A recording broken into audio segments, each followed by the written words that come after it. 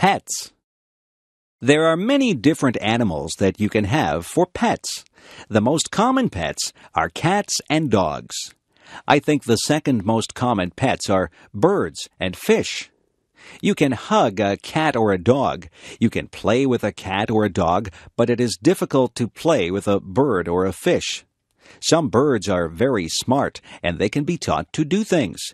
Parrots are very clever. Some of them even talk. Birds usually stay in bird cages. Fish have to stay in the water, in a tank or a fishbowl. Some people have gerbils or guinea pigs as pets.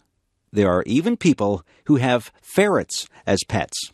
I have a friend who has a lizard for a pet. She has to buy live crickets for her lizard to eat. Another friend of mine has a pet snake.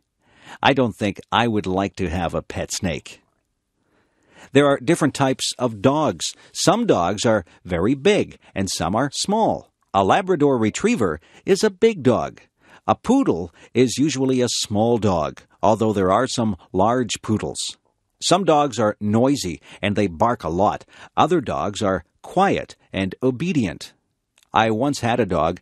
It was a Cocker Spaniel. I used to take it for walks. There are different types of cats, too.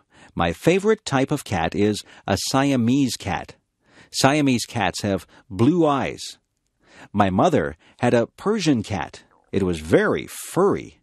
My mother said that it used to shed fur all over the house. Pets are a lot of fun, but they are a lot of work, too. To be a good pet owner, you have to be very responsible.